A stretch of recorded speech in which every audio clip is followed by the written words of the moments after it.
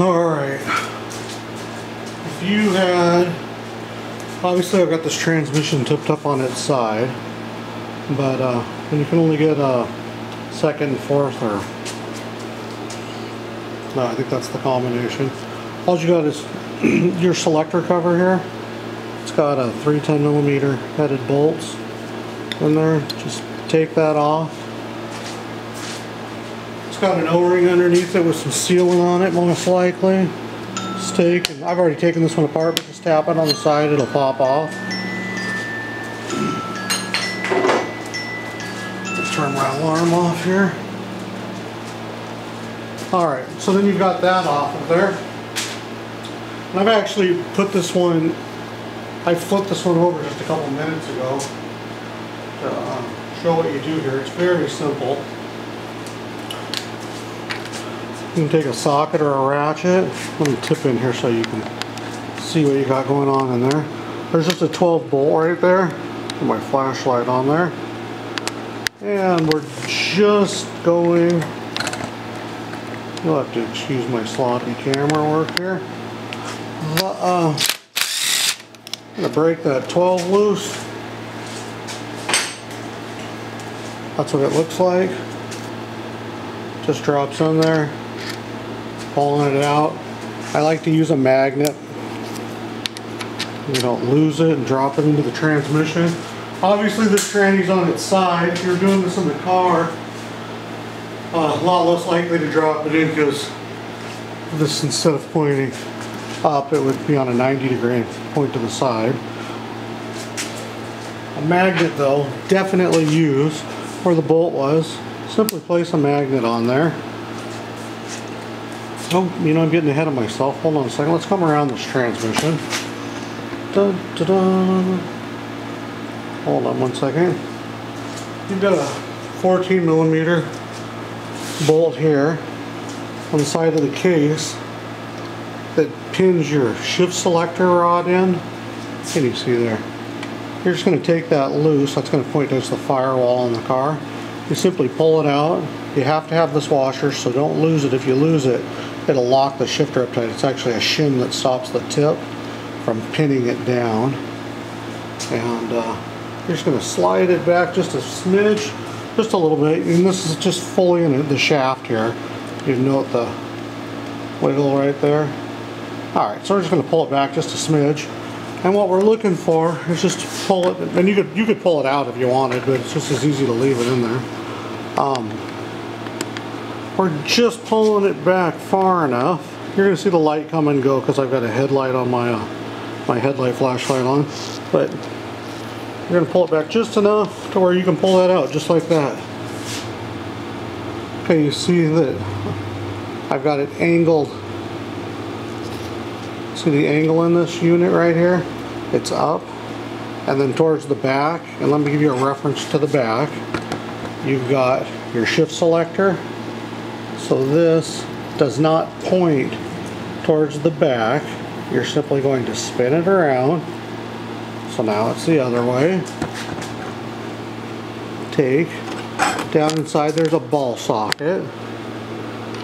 Right, oh. Try to look in the camera and look down there. You're simply going to take and put the bottom of this, which is a ball, onto the socket. And that socket, oh, there we go, camera's all over the place. Let me tighten it up a smidge. There we go. Want to get the shifter selector in there. And that ball socket inside there, as you can see as I move this with my hand down here, that's what we're moving back and forth. So now I've spun that around. I put it in neutral, which is just push it in until it's in the center. Then I'm going to come back. I'm going to raise this up so you can see the other side maybe. I may just need to get back farther here. Maybe this angle right here is what I'm looking for. So you can see what I'm doing here. And I'm just going to wiggle this hand right here, this selector, which would be going down if it was in the car. And I'm just sliding it right back in there. And once it's slid in, I pull my magnet off. and you'll see the threaded holes. This bolt right here, it's got a little the machine dent on it, so you can push it in to line the threads up. So you just give it a little wiggle just like that. It starts. Run it down tight like that. I'm going to tear this tranny down because it needs to be rebuilt, but you just clean this off with a paper towel, a rag, card cleaner, whatever you want. I like to put a little bead of sealant around it, clean this O-ring, leave the O-ring in there, simply flip it back over, install your 3 bolts, 1, 2, and 3, snug them up, pull your speedometer gear out.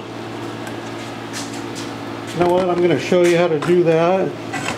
And I'm dun, dun, dun, dun, dun. If anybody's wondering why they're watching this video, it's kind of a boring video. I'm doing this for a particular person to get them on the road here. Here's your speedo housing right here. In fact, if you look down in there, you can see the plastic gear. Oh, can I with my headlight there? Anyhow, that's where your bolt goes for your speedo housing. Take that 10 out right there, so it would look something like that. This one's all dirty because it's all gummed up, but you're going to take that 10 out, your housing, just wiggle it, it's O-ring sealed. You'll pull it up, don't pull on the cable. God dang it, let me tighten this thing up again. Shouldn't be in such a hurry to shoot this video, but I've got some other things I need to get to. So you take that out, pull the speedo housing out, put your funnel in here, dump in 2.5 quarts of oil or your old oil. I would just drain it out into a bucket, put it back in, dump it in here, put it back in, and then you don't have to pull out the side plug and try to pump it in or whatnot with here. I never remove those. If I ever have a leak, I'm fixing the leak, so I'm draining the fluid out because you got to take the fluid out to do anything on it. And then I just check how much fluid I have and I dump it back in. It's way simpler, way easier, just like adding oil to the valve cover that way. Okay, now we're going to come over here, and I'm going to actually have to hold this. You know what, you probably don't even care, but I'm going to go through the motion of the ocean here to show you, if I can get it in the camera shot. So we're going to go, well, hold on a second. So,